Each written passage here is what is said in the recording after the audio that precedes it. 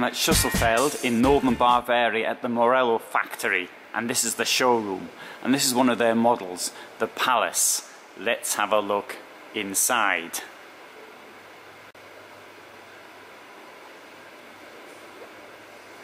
Now, this is an extremely exquisite vehicle.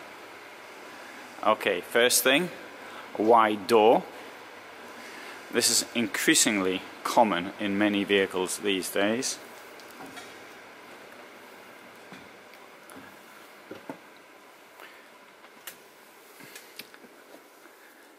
Now, we've got this enormous amount of space up here in the lounge. You can get, what, 7 people around the table, should you so desire. Up there, got a spare bed. Now, the dashboard down here has been integrated into the living area, in my opinion. It doesn't look like a vehicle dashboard. It has been developed in such a way as you sort of feel it's part of the area you're living in. Even the steering wheel comes off, you can put it to a side, and that will allow the driver's seat to turn round and give more room behind it.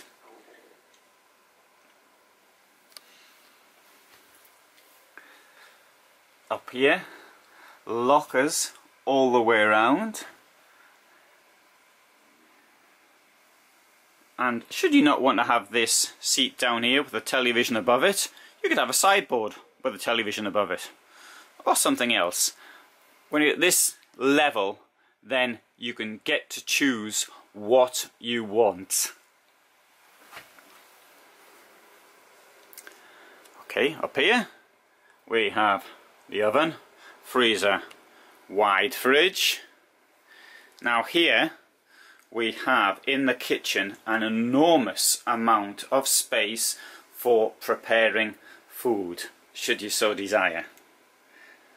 Indeed, if you didn't want these lockers below there, you could even put a microwave or a dishwasher or something like that down here. Let's have a look at how they open. Very deep, elegantly done drawers, with of course a soft close. You've got a huge amount of area here. Not only that, while you're preparing food, you can look out the window. Your food prep is assisted by the lighting behind, the background lighting. And of course you can keep stuff in the lockers above, should you so desire.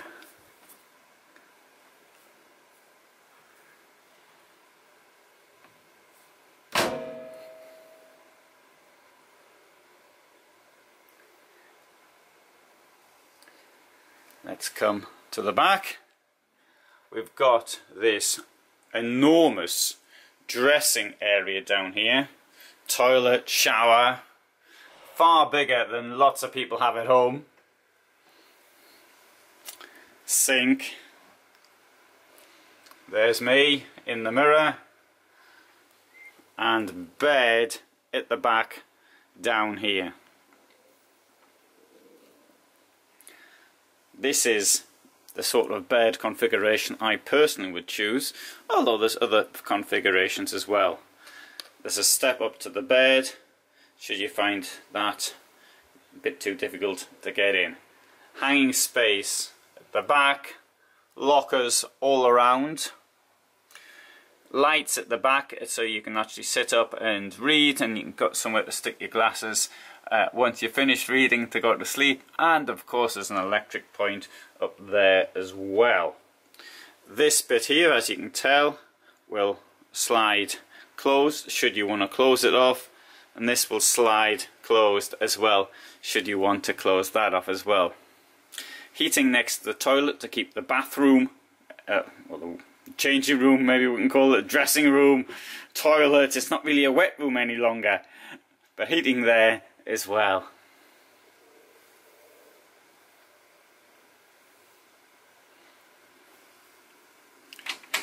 In here, called it a dressing room, so you got more hanging space for those who are going to spend a long time travelling.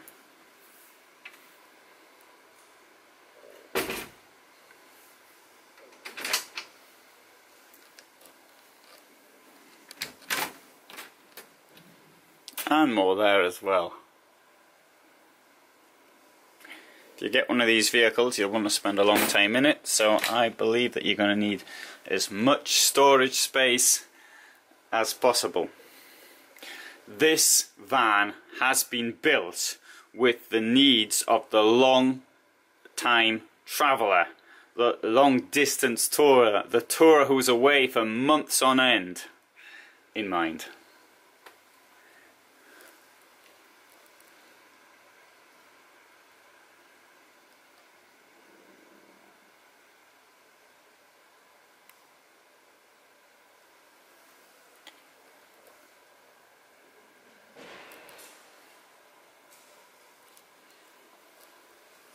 Let's now have a look around the outside. Incidentally, if you want more information, you can go to my site, motorhomefulltime.com, and you'll find more there.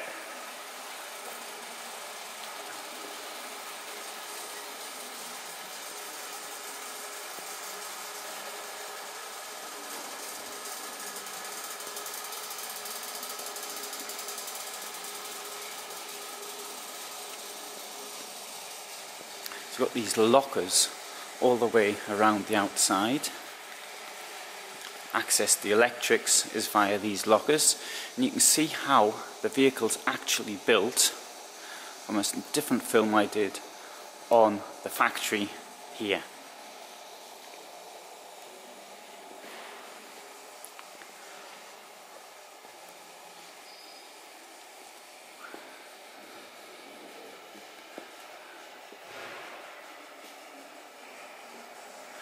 You're probably thinking of cost now. Well, it's quite a lot. It's not cheap, but it is, as it says, a first class Reisemobile, first class motorhome.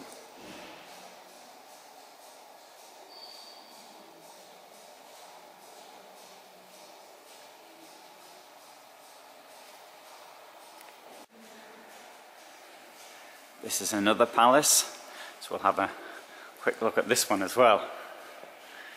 Okay, so you can see from here, got anything long for storage, such as skis for example, or other things, they can go through there.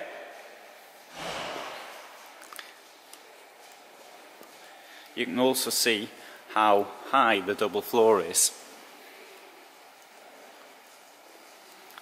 Electrics are in there. You can get several bikes or boxes in there. The door is the same at both sides.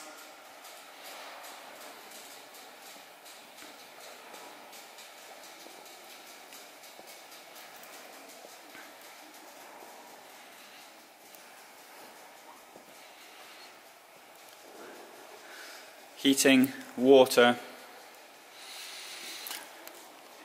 Should you need to dump your water for any reason, you can do it there. You can also flush the sewage tank out if you want. You've got a choice of having either, you can have a cassette if you want for your sewage, but you probably would rather have a tank which you can then dump at the appropriate place, because obviously cassettes don't give you very much storage.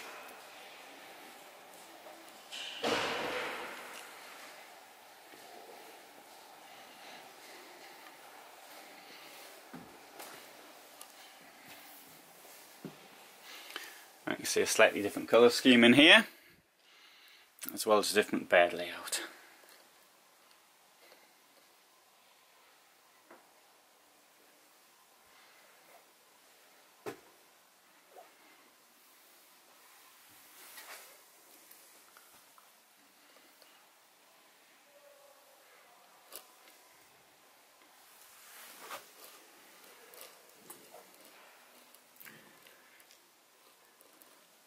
Here we've got this enormous queen bed. Step up here, and although I have stepped up, I've still got clearance above my head. So I would say the standing height here is around what, 185, 6, something like that. I'm just guessing there. I've also got this enormous roof light up there as well, which you can open, of course. Television up there. Storage here, although this storage isn't particularly deep. So if keep some books or socks or something like that in. And there's a view down here.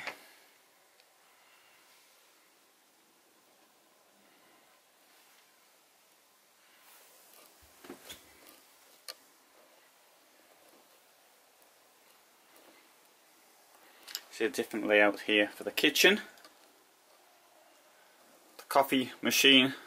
You've got this thing here to keep your coffee pods in, and the machine lifts up or down as is required.